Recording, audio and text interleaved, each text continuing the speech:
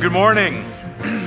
We'd like to welcome you to North Isani Baptist Church, and we're grateful that you chose to join us here today. Before I get started, we open up the book of Romans chapter 8. I just want to take a brief moment and just acknowledge some of the tension that we are facing both as a country and really as a church.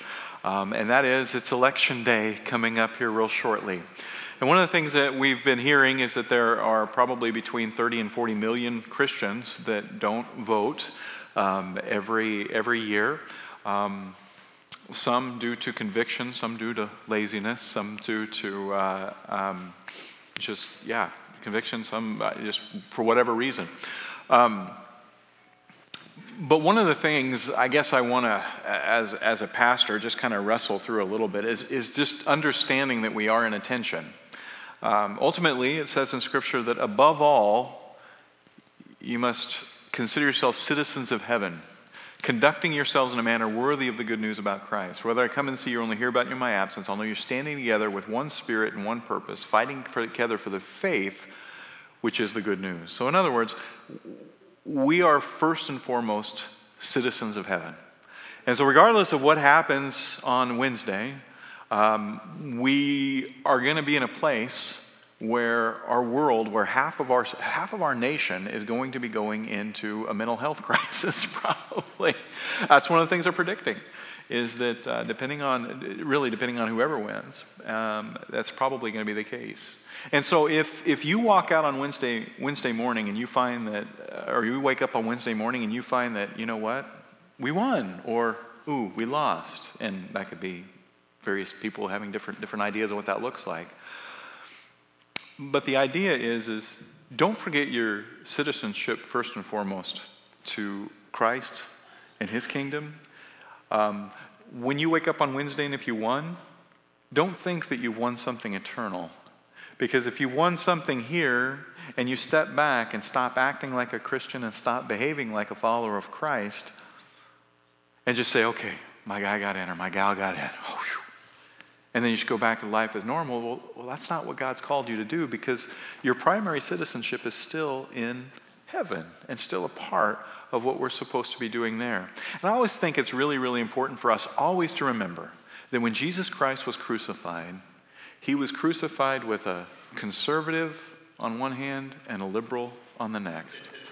The Pharisees and the Sadducees, the Pharisees were as conservative gets. The Sadducees were very, very liberal.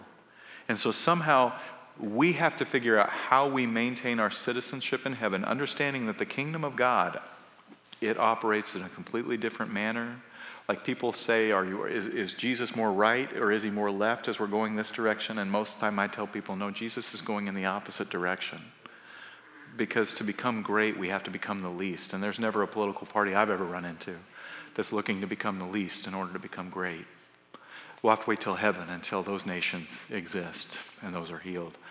But in the meantime, my encouragement to you is to remember that we are citizens of heaven, but we are also citizens here. So we carry a dual citizenship. So my encouragement to you is to wrestle, to don't just dismiss, to don't just say, no, I'm not going to vote, but to wrestle through, to pray through, to figure out what it is and who it is that I'm supposed to vote for, and then go and give to Caesar what is Caesar's.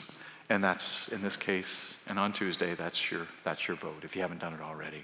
And so that's what I got to say on that. Some of you are, anytime pastor starts talking, religion, politics, and oh yeah, you just like, ooh, don't mess with it. And for the most part, I try to only deal with it when it comes up in Scripture, but on a day like this, I do want to take some time and pray for us, pray for you guys as you're making your decisions, and then also pray for our nation as we just kind of wrestle through what's coming up. So let me do that right now. Father, we come to you today, and Lord, God, I didn't write it all down, and the reason I didn't write it all down is probably just because I didn't want it to become polished, just because I'm one of the group when it comes to this. I'm one vote, one citizen, and Jesus, ultimately, we serve one Lord and one Master. And so, Father, I pray for the people in North Isani Baptist Church, Lord, as they seek your wisdom, as they seek your guidance, Lord, as they seek your perspective. God, there is only one Savior, and that's the Lord and Savior, Jesus Christ. And so Father, I just pray for our hearts, Lord, that they will not drift too far in one direction, that, Lord, our hope, our eternal hope, Lord, will ultimately be in you. Because, Lord, we know where this nation is going. We know it's eventually going to spiral down into something that doesn't honor you. It may already be there. But, Lord, we also know that, God, you can use your people to influence a nation. God, and it doesn't come, Lord, through the big, massive buildings and kingdoms and programs and things like that. You say that faith, as small of a mustard seed, God, when it's watered and grow, can expand and create so much shade for the rest of the world, bring so much comfort and healing and life. Father, I pray that we as your people, God, will grow to be the kingdom of God being built, Lord, here in Cambridge, Isani, and the surrounding area. God, do this for your glory. Lord, we also pray for this sermon today. We pray, Lord, for God, your word. God, that your Holy Spirit will meet us where we're at right now and teach us, Jesus, what it means to live life in the Spirit. Do this for your glory again, and in Jesus' name, amen. So I know how to grow in a variety of areas. Like, to grow as a theologian requires reading and study, and to grow morally demands a change in my behaviors. To grow my financial network, I must save or work more. To grow religiously, I can make church attendance a priority. To grow in a skill or a task, I need to practice. To grow my midsection, I just need to keep eating how I'm eating currently.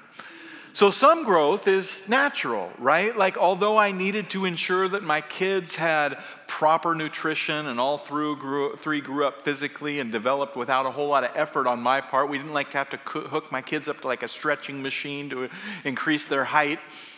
But a more important question, but often an elusive one, is how do we grow spiritually? Now, every mind is a battle between who we know we should be and who we are. Our minds are filled with mixed motives which result in impure actions. And I know what I should do, but so often I fail to do it. And when I do it in my own power, producing more pride than righteousness. The law of God exposes me, and I can't do what God asks, and so I stand condemned. Now, this is the bad news that contrasts the gospel. Because, see, in Christ, the law has lost its power over my life. I died with him, and now I have been raised to new life in him, and those adopted into his family stand before God holy and blameless without a single fault. This is our judicial position. There is now no condemnation for those who are in Christ. So after cleansing our souls, the Holy Spirit now can reside in us, live in us. This is a deposit of a future glory available to us in Christ now. Now, unfortunately, many Christians wrongly assume that our new position in Christ will somehow put an end to all of life's struggles. Our flesh, that self-centered part of our lives, has contrary desires to the Holy Spirit inside of us. That old man, at one point, this irresistible force leading us to eternal death, has now been crucified, put on a cross. But it wasn't shot with a gun, or it wasn't shot with an arrow. See, death by cross means the tortured person is as good as dead, but they still flop around for a while in agony until their life is eventually snuffed out. Now, practically, this means that I'm still a mixed bag of good works and impure motives, and remain capable of following my flesh into any number of evil actions. So, in other words, I'm your pastor. I'm going to confess, I still sin. In his epistle, John reminds us in verse 8 of chapter 1, in fact, he says, if we claim we have no sin, we're only fooling ourselves and are not living in the truth. This battle between who I am in Christ and my flesh is very, very real, and it's very, very severe. Some enter the battle with weapons of theology or moral conformity. We fight by gaining as much information about God as possible, and then we use this information to alter our actions. Know much, then do much. Now let's be clear. Truth matters. Knowledge matters. And moral excellence is absolutely a byproduct of the spiritual life. However, truth and moral excellence do not necessarily lead to inward transformation. We are intended to grow in Christ's likeness. God hopes that over time we will share in His Son's love, dispositions, and character. He works to make what is true, true of us. Now, this happens through the work of the Holy Spirit inside of us. Now, so we're spending the next 4 weeks, last week was our first week, working through Romans chapter 8. And so this text teaches us what it means to live life in the Spirit. And so let's read our text for today, starting with verse 5 in Romans 8. Those who are dominated by the sinful nature think about sinful things, but those who are controlled by the Holy Spirit think about things that please the Spirit. So letting your sinful nature control your mind leads to death, but letting the Spirit control your mind leads to life and peace. For the sin nature is always hostile to God. It never did obey God's laws, and it never will. That's why those who are still under the control of their sinful nature can never please God. But you're not controlled by your sinful nature. You are controlled by the Spirit if you have the Spirit of God living in you. And remember that those who do not have the Spirit of Christ living in them do not belong to Him at all. And Christ lives within you, so even though your body will die because of sin, the Spirit gives you life because you have been made right with God. The Spirit of God who raised Jesus from the dead lives in you. And just as God raised Christ Jesus from the dead, He will give life to your mortal bodies by the same Spirit living within you.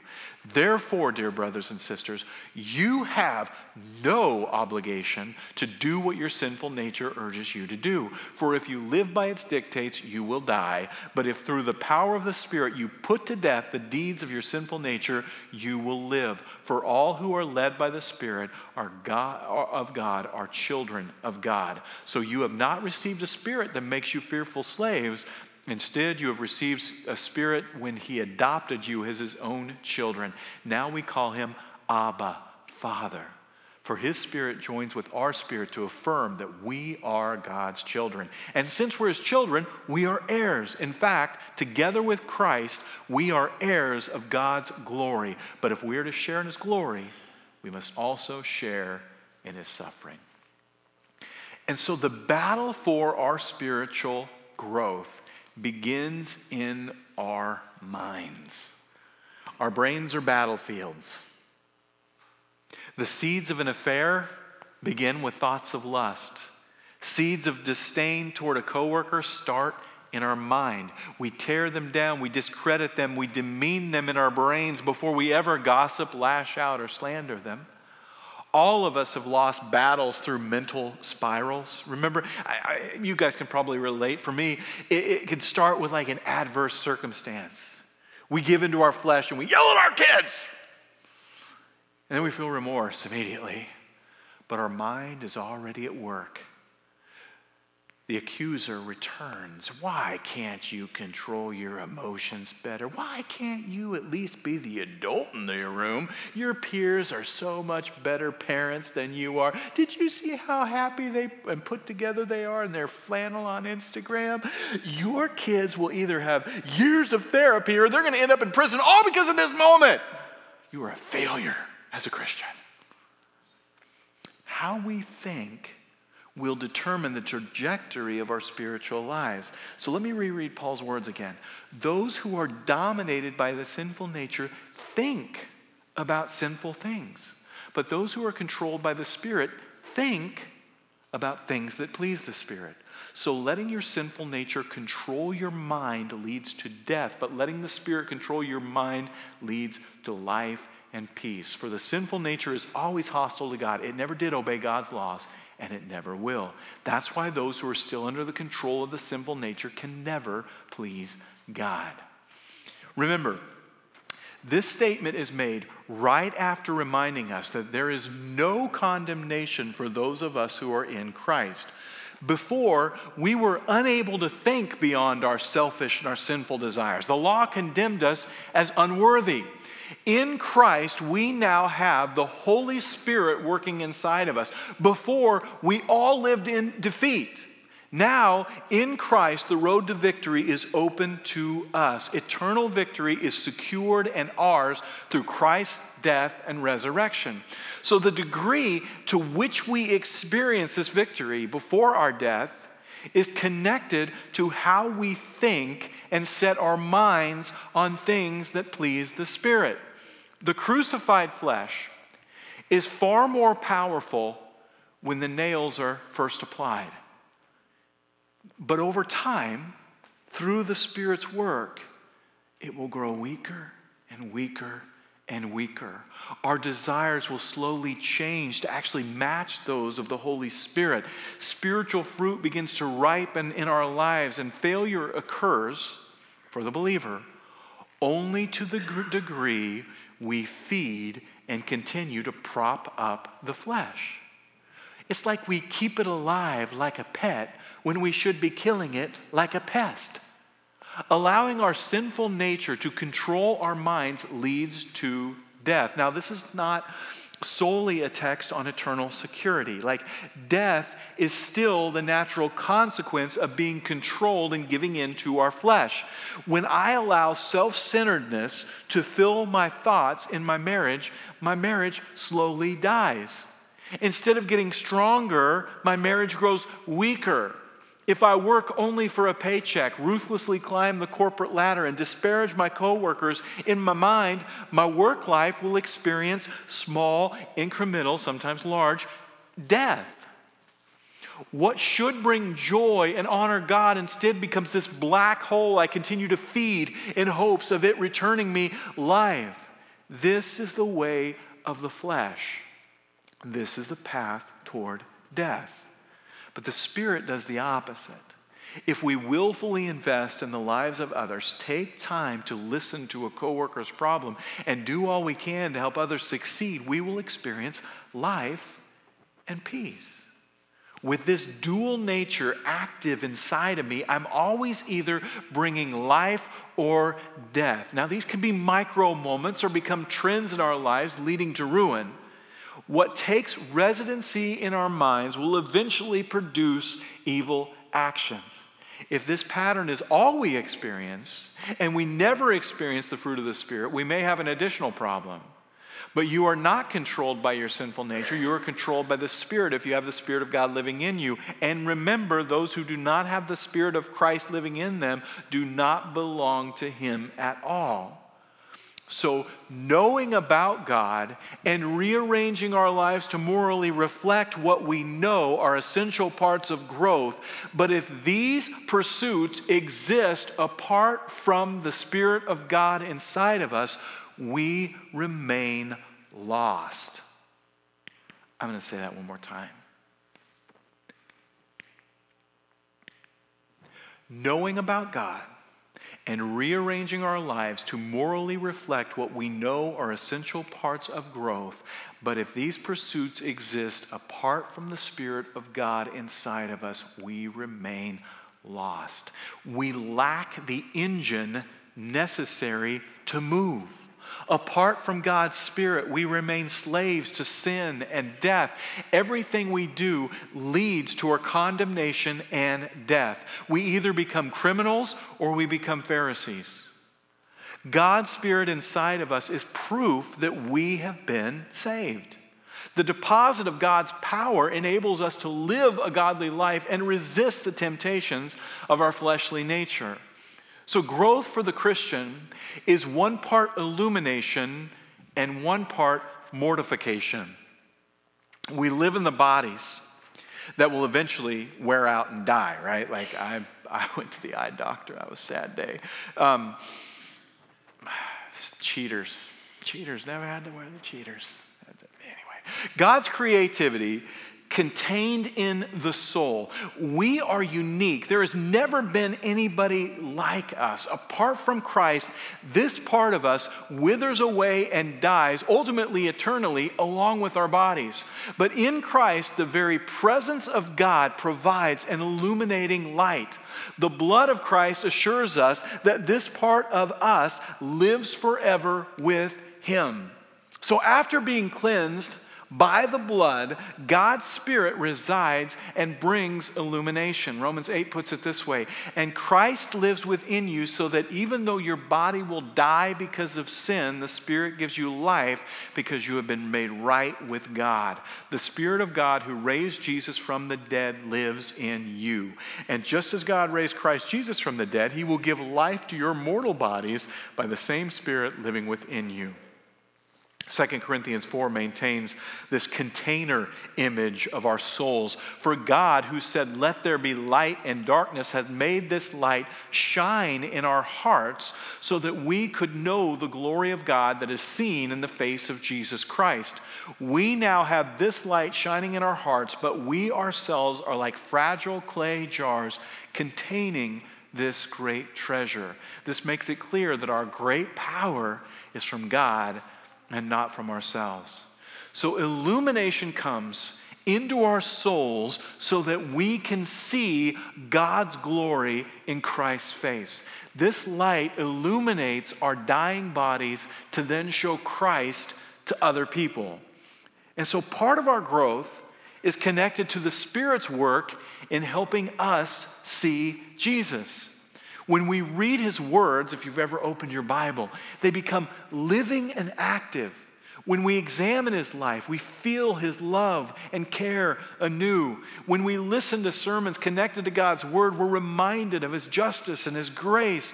Now, I've had a few conversations with Keith, our building and grounds guy, also our singer up here, about replacing a few of our older, exterior lights with new LED versions around the church. Now, in our culture, exterior lights are often associated as much with safety and security as they are anything else, right?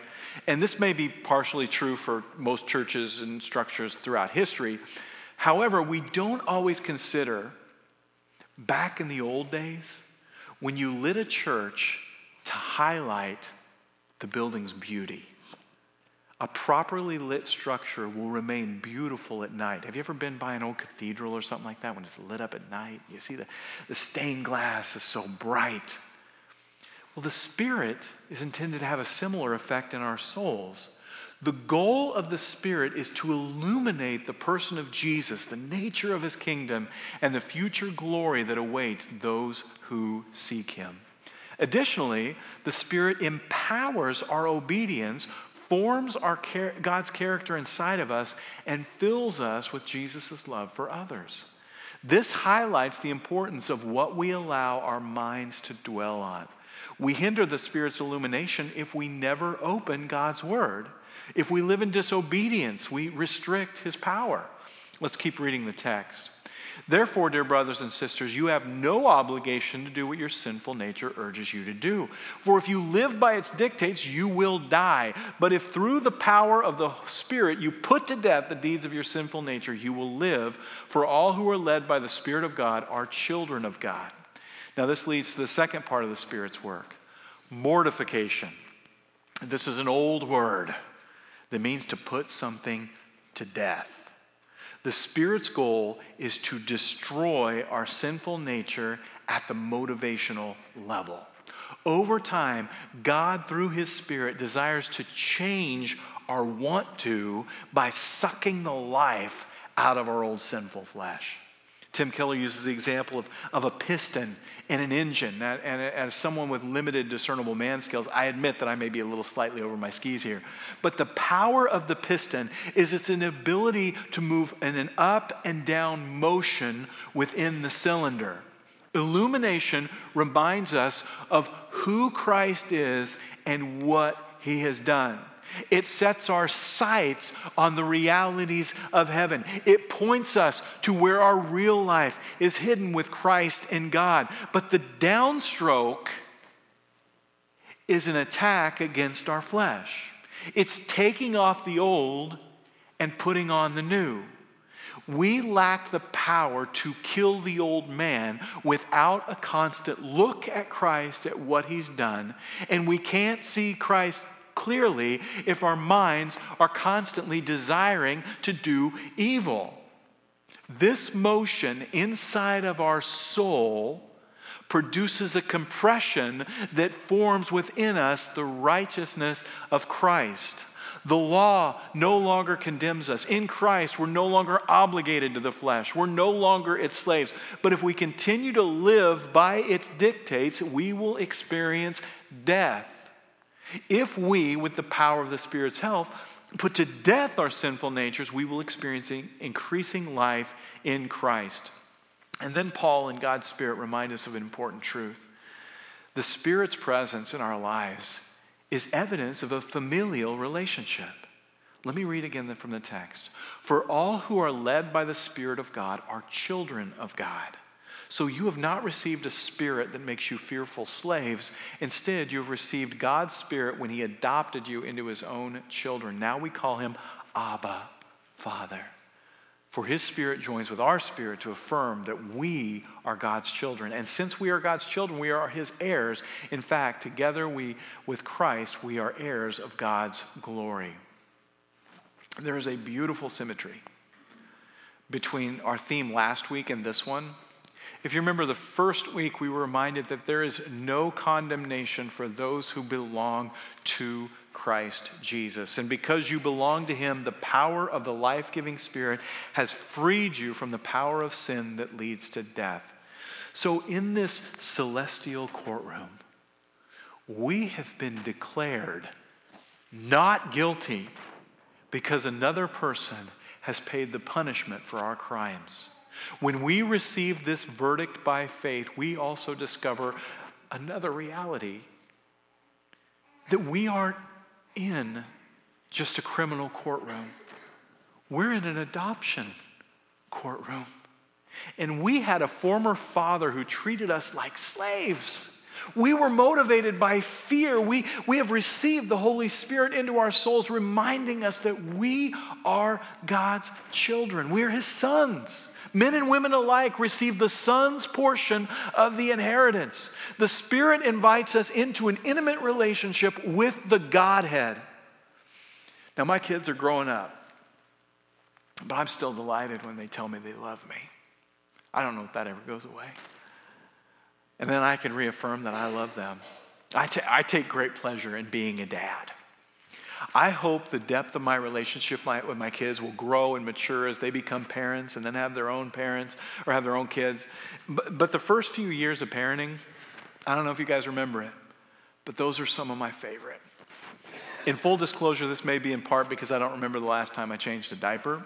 But during that season, the highlight of my day would be walking in the door, hearing the rush of footsteps, and receiving that big open arm hugs with the words, Daddy. Every culture has that equivalent. Dada, Papa. And in Jewish cultures, it was Abba. And in each case, the connecting point is that each word doesn't require teeth.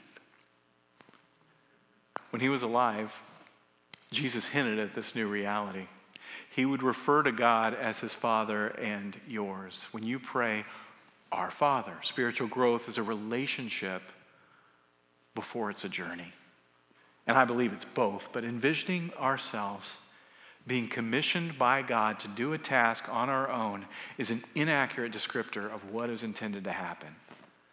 The natural impulse of our children, that our children have toward us and their youth, is now given to you by the Holy Spirit. As we grow, we must maintain this innocent dependence upon God and his Spirit. God acts like a father. He roots for us. He reminds us of his love. He allows difficulty into our lives to increase our faith and develop our character. So many religious people live in the wrong story. They look at their behaviors and moral perfection without regard to the condition of a relationship.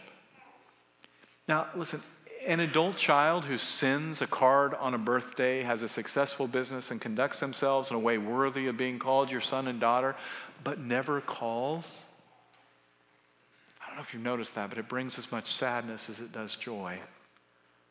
Spiritual growth is not solely an independent pursuit. It's a journey that we take with our Heavenly Father. Our sonship also brings additional motivation. And since we are His children, we are also His heirs. In fact, together with Christ, we are heirs of God's glory. The Holy Spirit is a deposit of a future inheritance in Christ. What we receive here is a portion of what we will experience there. There, we will receive new bodies designed to contain and fully reflect God's glory. At that point in time, every inclination of our eternal souls will be to do good and glorify God. We will also be held accountable for how we handle the deposit given for us now. There are a few ways that we can monitor our progress in Christ-like growth. And the first is to inspect our fruit. Paul says in Galatians, but the Holy Spirit produces this kind of fruit in your lives: love, joy, peace, patience, kindness, goodness, faithfulness, gentleness, and self-control. There's no law against these things. Those who belong to Christ have nailed the passions of their desires of their sinful nature to the cross and crucified them there. Since we are living by the Spirit, let us follow the Spirit's leading in every part of our lives. These qualities should ripen in our lives over time. Growing spiritually should result in our inner dispositions and outer conversations being filled with love, joy, peace, patience, kindness, goodness, faithfulness, gentleness, and self-control. Spiritual fruitfulness should also result in action. When Jesus described judgment, He referred to sheep and goats, right? Let me read the text. The king will say to those on his right, Come, you who are blessed by my Father, inherit the kingdom prepared for you from the creation of the world. For I was hungry, and you fed me. I was thirsty, and you gave me drink. I was a stranger, and you invited me into your home. I was naked, and you gave me clothing. I was sick, and you cared for me. I was in prison, and you visited me. These actions, God doesn't say do these things so you can be welcomed in. These actions are not the source of our salvation, but they are a natural byproduct produced because we're saved. A generous God will also make us a generous people. It says in Matthew 6:19, don't store up for yourselves treasures here on earth where moth eat them and rust destroys them and where thieves break in and steal. Store up your treasures in heaven where moths and rust cannot destroy and thieves do not break in and steal. For wherever your treasure is, there the desires of your heart will be also. Our growth happens as we press against and destroy the flesh while allowing the Spirit to encourage our gaze to look upward at who we are in Christ. This text ends with an important reminder. But if we are to share in His glory, we must also share in His suffering. Suffering is a necessary part of sanctification. Now, many preachers and teachers are willing to exclude suffering from discipleship. We don't offer a suffering Sunday school class because none of you would go. At times, the motivation of these other pastors is to line their own pockets. They preach that giving financially will allow the believer to prosper, live healthy lives, and experience relational peace. Other times, preachers have turned the principles into promises. The result of obedience should be smooth sailing. A plus B equals C. And I believe this, then I do this, and it should always result in the blessings of God. But a biblical understanding of suffering is far more nuanced. The truth is, the path of obedience may sometimes bring peaceful circumstances. A giving and generous spirit may pave the way to healthy relationships, financial margins, and favorable circumstances. However, generosity is not a buffer against suffering. Suffering may result from our own choices. Consistently feeding our sinful nature will kill our relationships and our circumstances. This type of suffering is the consequences of sin and not the suffering of Christ. In our A plus B equals C scenario, we often misunderstand C because we want C to be a stress-free and C comfortable life. God wants C to be His character working itself inside of us. Our flesh desires favorable circumstances, while the Spirit desires eternal glory. This path is found through suffering. During our weekly staff meeting, we pray for any healing, for any physical ailment that we receive on any card that you drop in. Every week we pray for that. Additionally, we pray that suffering will produce its intended work in every single person that we intercede for. Because our character is forged through the trial, not in prosperity. Eventually, we find that when we suffer, the piston begins to fire as our eyes look up to who Christ is, and then we allow the Spirit to press down against that flesh, and we grow. So let's take a moment and work to see how we might apply this text. First, allow the Spirit to do His work in your life. So learn about God.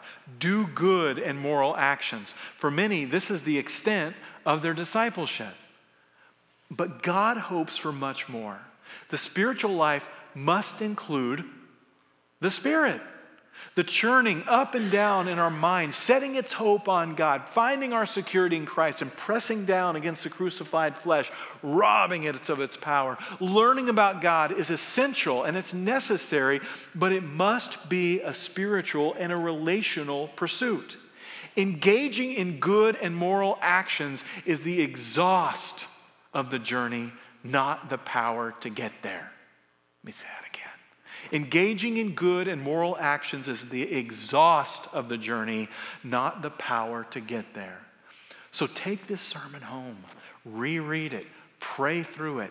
Its content might be the turning point if it sinks into your souls. And then secondly, stop hiding. There is one surefire method to derail this process. A father will always have difficulty knowing his child if the child constantly hides. The Spirit will have a tough job if we avoid living in the light. I've gone back to 1 John chapter 1 several times in this series, and I'm going to do so again. So we are lying if we say we have fellowship with God, but are go on living in spiritual darkness. We are not practicing the truth. But if we are living in the light, as God is in the light, then we have fellowship with each other, and the blood of Jesus, His Son, cleanses us from all sin. If we claim we have no sin, we're only fooling ourselves and not living in the truth. But if we confess our sins to Him, He is faithful and just to forgive us our sins and to cleanse us from all wickedness. If we claim we've not sinned, we are calling God a liar and showing that His word has no place in our hearts. In this room, there are those with secrets, cherished sins, or desires we don't want other people to know about. We may seek to balance the scales by somehow living a super moral and upright life in public, being experts in theology and becoming servants even at the church. But our problem is that the piston quit firing years ago. We exchange spiritual growth for an arrangement with God of our own making, and it isn't working. See, living in the light is something much different. When the law no longer condemns me, I don't have to hide from my struggles, and I don't have to hide my struggles from you. The gospel reminds me that every seed of every sin is in me, all of them. Just because your life and your circumstances watered different ones than got watered in me, my temptations may not be yours, but the same Spirit does the same work in every single one of us. And it's hard for us to ascend where we're intended to ascend when we refuse to allow the mortification of the flesh. And so confess your sin and be cleansed of your unrighteousness. Our confession serves as oil to get that piston moving once again. Let's pray. Father, we thank you, Lord, for this day, and God, for what it means to live life in the Spirit. And God, I'm kind of helpless. Because ultimately I can preach your word, and ultimately I can apply it myself through your help and with your Spirit's power. But God, I can't do that for any of my friends in here. And so, Lord, but I can ask, God, that you will do that for us today. Convict us, bring your Spirit, bring your text alive, Lord, that we may grow spiritual lives for your glory. We pray this in Jesus' name. Amen.